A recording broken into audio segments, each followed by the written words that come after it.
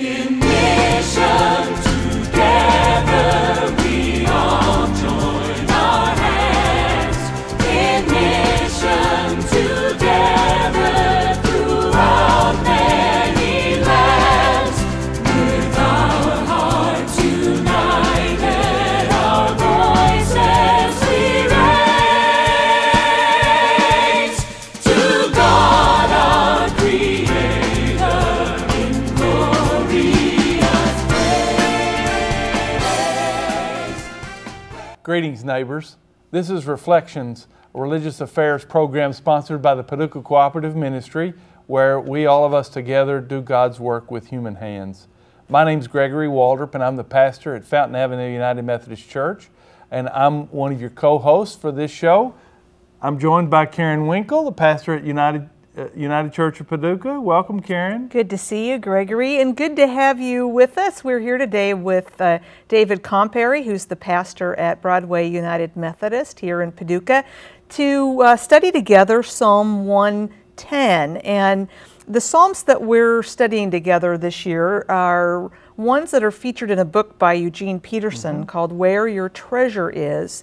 And they're, I think, a collection of Psalms that probably most faithful people are less familiar with.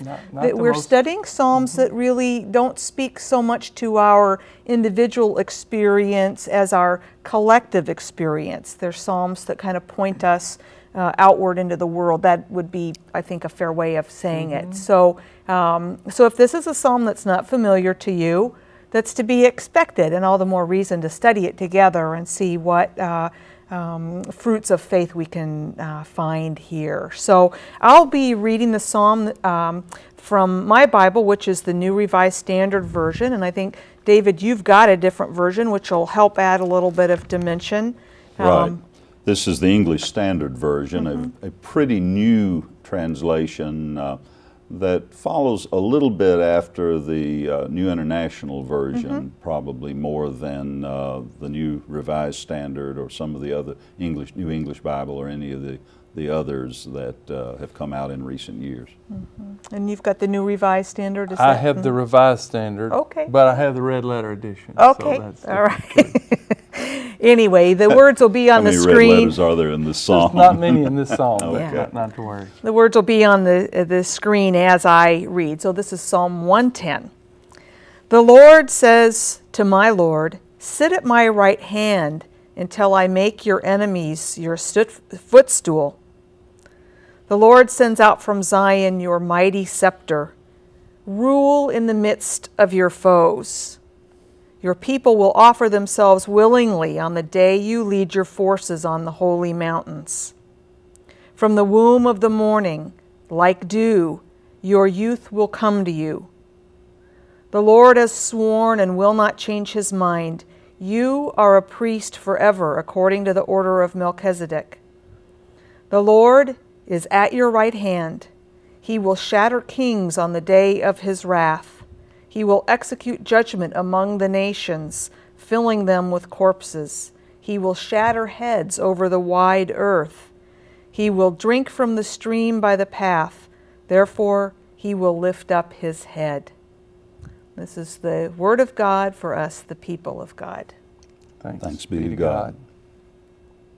Well, as I said, this is one of those Psalms that probably most of us don't turn to, or even maybe turn away from.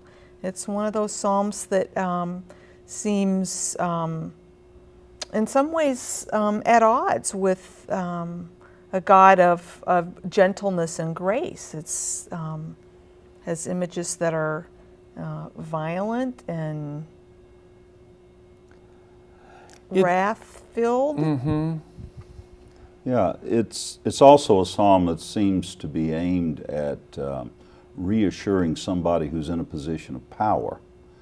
And my guess is that none of the three of us here exactly feel like the head of state. Even though we're pastors of a church, we know that powerlessness is more the norm for most of the people we work with, and more of our own experience, than to have a sense of this awesome ability to shape a nation. And all of the Psalms that have to do with kings are a little bit harder to swallow, I think, because of that. They speak of having enemies at your footstools, and we just sort of want to be protected from our enemies, not necessarily vanquish them. So I think that adds to the strangeness of this psalm as well. It's just doesn't connect with where we ordinarily think we would be in the course of our normal week. Yeah. Well, it's interesting. As we tape this, we're in the election season, and whether it's the election season or not, we all sort of know that dynamic. And I hear in this some of the mystery of leadership being highlighted. I hear in here, as you say, it's written to the, obviously, it seems to the leader of the nation. And it's written to sort of say it's mysterious why sometimes people follow you willingly and powerfully, or sometimes your enemies, give way.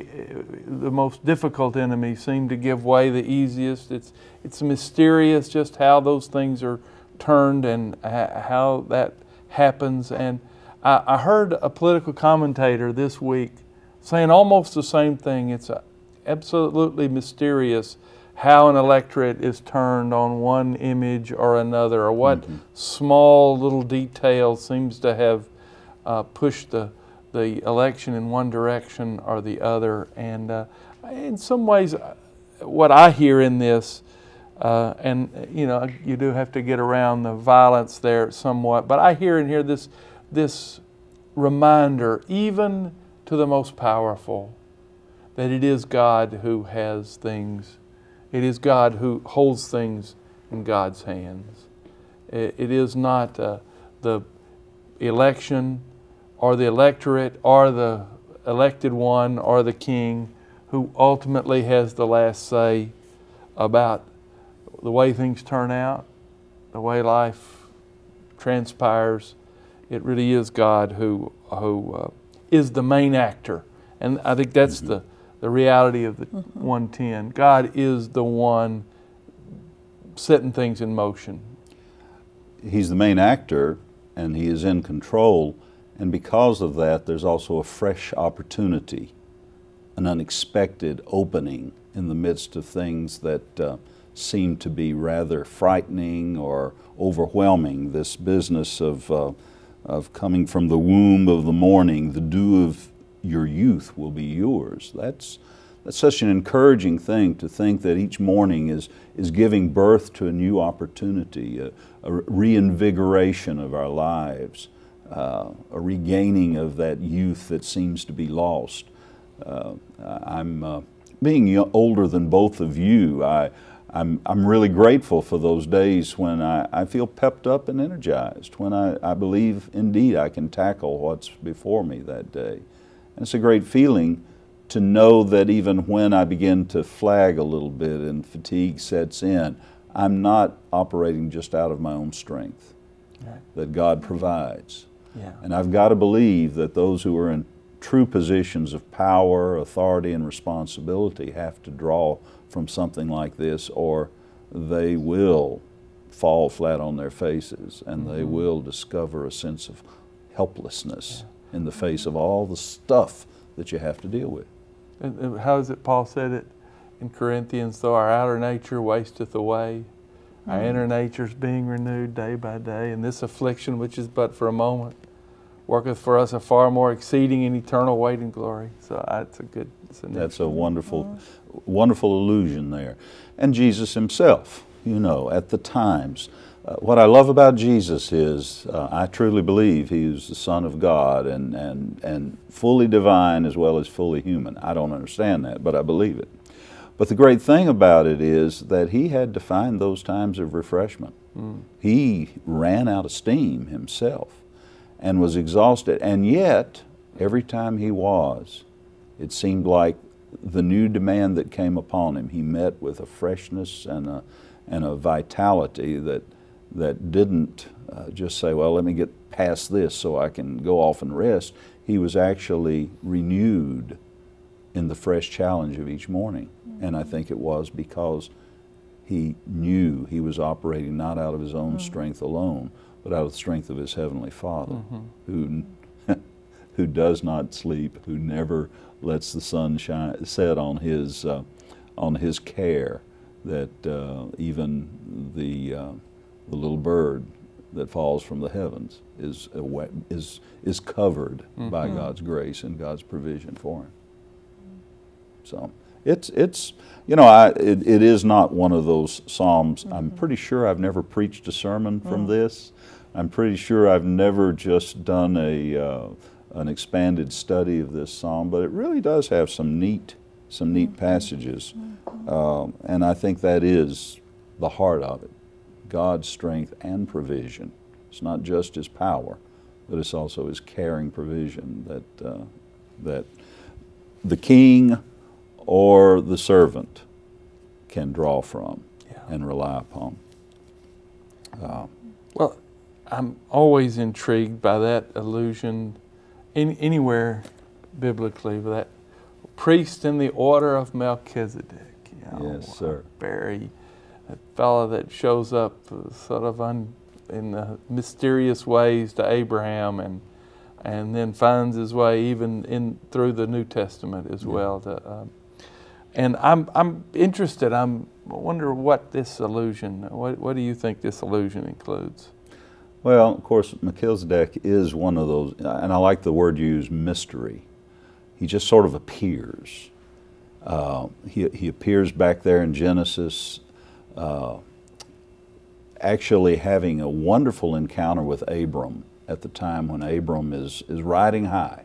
Abram has just won a great victory over his enemies. He's rescued his nephew Lot and his family from captivity, and he comes back to Salem, and the king, Melchizedek, who's also a priest, comes out to meet him and brings, of course, as a Christian, I always notice things where he brings bread and wine as an offering, which to us would say it's more than just a little bit of refreshment. It's an offering of oneself. Yeah. And then Abram's response to him is just as wonderful. I mean, he's been dealing with kings. He just won a battle over kings. And yet he offers this king a tithe of all that he has, and refuses to take the spoils of war without at least offering them to this king. It's a neat thing. And I understand, I think, very little about this, but I do understand enough that I can kind of sense that the writer of Hebrews, in wanting to tell us how Jesus was this unique high priest, picked on Melchizedek and said that Jesus was of the order of Melchizedek, a priest after that order, which means that he wasn't like all the other priests.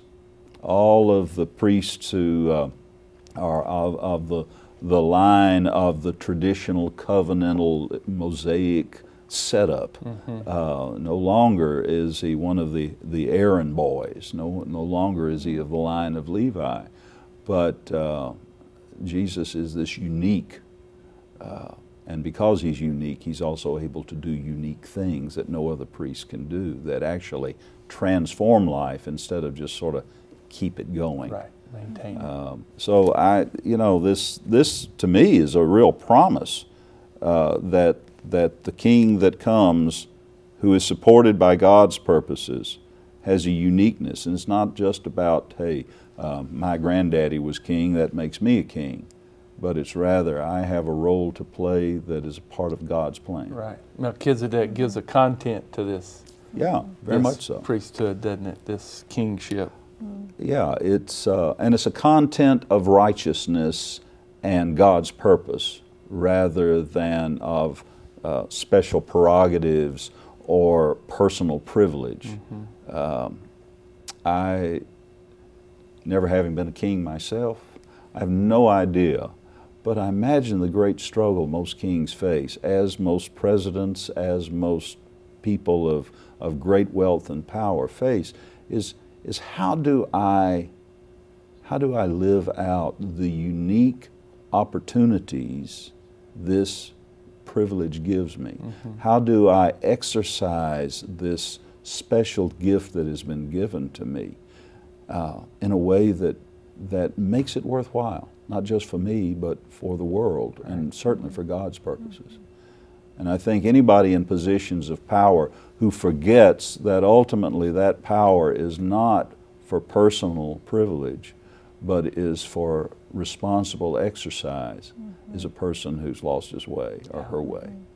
Well, what you're describing, I think, is the the servant leader, as opposed to someone who. I mean, I don't think there is any time when there haven't been leaders who were interested in advancing their own cause and enriching the coffers of themselves and their cronies, if you will. And I think what you're describing is really the rarer leader. And I think in my lifetime, I can't really think of all that many that would fit into that category. Well, just a casual glance across the 20th century, there are 4 or 5 people that the world has recognized as such. People like Gandhi, people like Martin Luther King Jr., people like, more recently, Lech Walesa and or Nelson Mandela, who have spent considerable amounts of time in prison, even as sort of the way to start their surge to the top from prison. And so those are the people that kind of come to mind in heart. And they are exceptional. They are exceptional, and their positions and their power came out of their purpose and their struggle with whatever challenges they faced in terms of injustice, in terms of the needs of humanity. I would add Mother Teresa to your list, even though she never exercised any kind of power in terms of politics or anything else. She was an enormous influence. She was. She is. And I like to use the term influence more than power, I think, because I do believe that power does indeed tend to corrupt, tend to become an enemy of itself all too quickly. But servanthood does not. And the Mother Teresas and the Nelson Mandelas, who are servants of a greater thing and who sacrifice themselves willingly for that greater purpose, I think, are the ones who ultimately can understand what the Order of Melchizedek is all about. Because in a sense, they are doing that. It doesn't come out of nowhere, but it comes out of no human prerogatives and no special privilege. It comes out of an awesome commitment to a responsibility, a task, or a great cause that lifts a person out of himself or out of herself.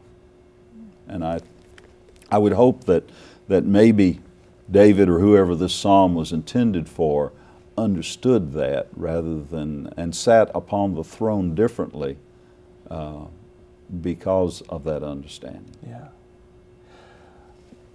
You know, what little Hebrew I have retained is around Melchizedek. This Melchi being king, Zadok being righteousness, the notion of righteousness, and for biblical people in the Judeo-Christian tradition, particularly, this notion of righteousness is such an important one. It's such a recurring theme all the way through. In this instance, again, a reminder of how much different God's righteousness is than a human righteousness, how much how differently focused is this righteousness of God. And again, it has its beginnings here in the Hebrew Scriptures, and Jesus picks it up and lives it out in powerful ways as well. Any thoughts about righteousness at this passage? Oh, I think righteousness is very much a center of what we were talking about, because the righteousness of God can only be understood in terms of a fidelity to the way God intends things to be, to the perfect will of God, if you would. Not God's circumstantial will, not the immediate issues, but that we face in the struggles where humans have to make compromises, but the absolute integrity and focus upon God's absolute purposes. Yeah. I think, I don't even know as much Hebrew as you do, probably, but I do remember that Salem is where Melchizedek was king, right. And Salem means peace. It is a case that this righteousness is the source of peace. And for me, I think back to Jesus in the upper room, talking about all of the things in the John narrative where he talks about love one another, sending a Holy Spirit, being a sacrifice and all, but where he also said, peace I leave with you. My legacy to you is peace. And I think this righteousness is the only way to find that kind of peace. You mentioned Nelson Mandela. I don't know how you find peace in a prison, but he did. And if you look at the serenity of the man as he was released, it wasn't like a bird out of a cage. It was like a person whose inner struggle has been validated by God and by the world. And to me, that's real power. That's real righteousness. That ability to be so faithful to the greatness of God's purpose that you neither swerve to the left nor the right, even when it's a sacrifice. Yeah. Well, to kind of connect with this, there's an interesting phrase here, the first half of verse 6. It says, he will execute judgment among the nations. And I think we can't understand that phrase really without this conversation about, what lies at the heart of God's vision for us, God's purpose for us, God's dream for us in terms of the ways that we will live, what will govern our hearts, what will really be our, what will drive our decisions and be our priorities in the world. I remember in my denomination we have a statement of faith that includes a line similar to this, that that God will judge not only individuals but nations. And I remember a parishioner who grew up largely unchurched was just outraged by that thought that God would judge nations. Well, what do you mean God's going to judge nations? And that for me was just a little glimpse into his identity, which was that he really wasn't part of anything greater. I don't think. I mean, I'm sure he took pride in being an American, but I think his idea of faith was that it was really all about his relationship with God, and that he was doing good things in his world, but not that he was participating in a society that might or might not reflect God's vision and God's purposes. Yeah, I do think that in our individualistic society we do forget how much of our fate and how much of our lives are bound up with one another and with indeed the legacy of nations, of cultures. It's inescapable. We are Americans.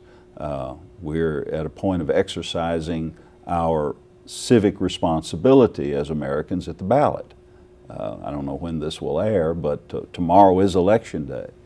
And in a sense, we are, by our participation in the political process of our nation, I hope as Christians, saying more as religious people who look to God as the God of the cosmos, not Right. just the God of my individual heart. That we are making a statement that we exercise our faith not by withdrawing from society, not by pulling apart from the world, but by immersing ourselves as carriers of faith injecting ourselves into the world. Now, it's not a controlling thing, because what I found is that when Christians try to run government, they tend to make a mess of government and their faith. I mean, we're not real good, and our church history is not real good at being able to say that the better church person you are, the more likely you are to be a good governor of anything. We don't have that good heritage there. But I do think we have a heritage that goes way back into our Hebrew roots and into Psalms like this that say that we are inextricably bound up with the world in which we live. And we are working with a God whose desire is the redemption of the entire world and the redemption of society. Mm-hmm. And as imperfect as we are in our culture and in our world, it is the arena in which we are to find and to help promote God's righteousness. Right, right. It's not something we just withdraw, and even monastic people, I think, understand that their withdrawal from the Word is to help transform the world, not to separate themselves from sources of pollution, but to help them become better equipped to reduce the pollution of the world. Redeem it. Yeah. Anything else? Last comments here. We're at the... You know, what you said, Karen, earlier about not being familiar. The great thing about the Psalms is that they are an area of Scripture you can study and find everything to challenge you and to deepen your faith. And even though they're not specifically Christian, as we bring our Christian theology into it, we find so much there to challenge us and to help us grow. And I think it's great that you all are going through and looking at these Psalms in a fresh way. And I thank you for the privilege of sharing with you in it. Oh, and thank you Good for the richness that you brought to the conversation. Thank you, and thank you for your ministry in Paducah. And, well, thank you for the privilege of sharing with you two guys. Yeah. Appreciate it so much. Yeah, it's been good to be together and good that you're with us. Thank you for joining us here at Reflections. Please, however you can, whenever you can, join Paducah Cooperative Ministry in doing God's work with your human hands. Shalom. In